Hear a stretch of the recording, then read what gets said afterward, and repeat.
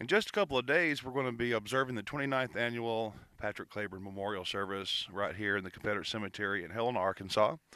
As you can see right beside me, the General Cleburne is buried here. Just right after the war, a few years after the war, he was moved back here to Helena, where he lived before he went to the war. As you can see, it's a gorgeous day here in Helena. A lot of work has been done here in the Confederate Cemetery, and we've been getting ready for the 29th annual Patrick Cleburne Memorial Service. Well, ever since the ice storm hit, we had a lot of damage to come down onto the road here. With the help of the cemetery crew here at the Confederate Cemetery and Maple Hill Cemetery, the grounds are immaculate.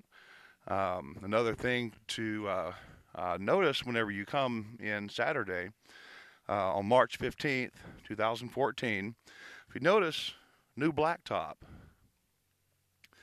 Every road in the cemetery has been repaved. That occurred back in the winter time. The foliage is not on the trees yet, so you've got an excellent view of the Mississippi River.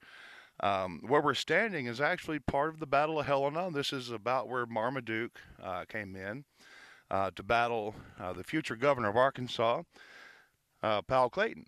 Now, as you're standing up here on the Confederate Cemetery here in Helena, if you look due east, you'll see the levee over there.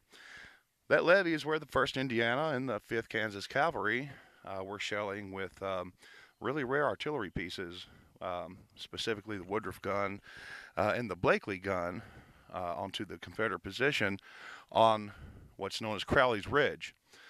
Crowley's Ridge was one of Patrick Cleburne's favorite places to go when he lived here in Helena, when he worked as a pharmacist and a lawyer, which is where he rests today. Now, if you one of the main things that sets Civil War Helena apart from other Civil War initiatives around the country is interpretation. Here we are at a Confederate cemetery, and in the middle of Civil War Helena interpretive panels and such, we've got 3 wayside markers here, remembering the fallen, and this is what we're going to do Saturday on March 15th here at the Confederate Cemetery. These 3 panels in this wayside marker describe the history of the Confederate Cemetery, and if you move to this side, it gives you a really good idea of what went on back in 1889 and 91 to bring Patrick Cleburne back to Helena. The researchers that did a lot of the work on these panels, Mud Puppy and Water Dog Inc. out of Kentucky, have done a fabulous job in providing a comprehensive and unbiased interpretation of Civil War Helena. So this focuses strictly on the memorial given to Cleburne when he came back home.